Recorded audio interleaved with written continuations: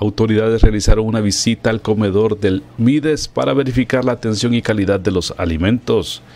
Así es, fue el diputado Milton Guerra, el gobernador departamental Maynor Monroy y el delegado del Mides Jairo Orellana, quienes llegaron a supervisar que todo esté funcionando con su normalidad.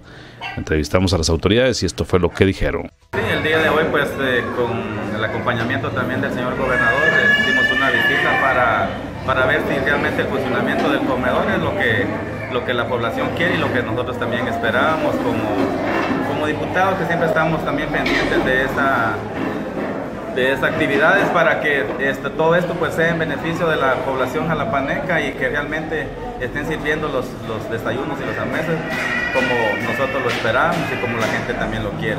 También el señor gobernador en esta mañana pues contento también igual que su servidor porque esto pues viene a beneficiar a muchos jalapanecos. Un programa que no todos lo tienen ahorita aperturaron 4 nomás a nivel nacional. Tenemos en Jalapa, Jutiapa, en Misco y uno en San Marcos.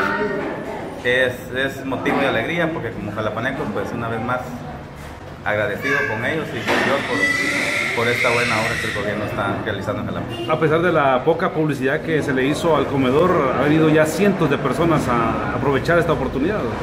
Como a las 7 de la mañana, 7:15, venimos con el señor gobernador y ya sí había bastante presencia de gente y yo pienso que esto día a día se va a ir dando a conocer más y a pesar de que no se había hecho publicidad, pero sí las personas pues ya muchas a través de esos medios de comunicación y a ustedes sirve para que esto pues el mensaje pueda llegar a todos.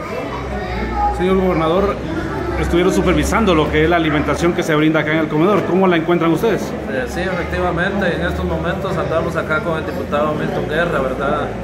Supervisando y la verdad es de que sí, entramos ahí donde preparan los alimentos y la verdad que sí tiene buen sabor y como decía el diputado, ¿verdad? Que la bandeja que van ensuciando, la van limpiando. Les quiero decir a los jalapanecos, ¿verdad? Que acá con el diputado estamos trabajando de la mano para ver qué proyectos podemos traer a Jalapa, ¿verdad? Porque ustedes saben de que si uno está dividido nunca va a traer nada para acá.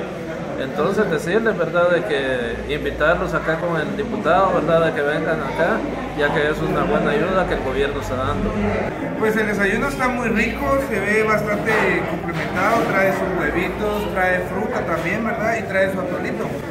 Entonces quiero dar gracias a las autoridades que gestionaron este proyecto y esperemos en Dios que no sea el primero ni el último, que vengan más proyectos en camino para el departamento de Jalapa y también hay municipios bajos.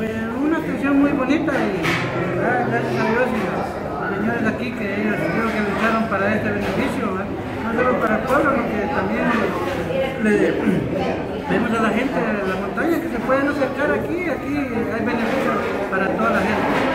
Pues está bien, excelente, gracias a ellos sigue el compañero ahí va.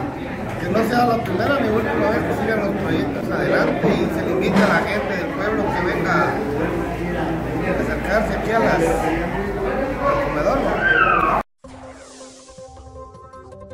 Para los T21, los Chapines y el mundo, notijalapa.net.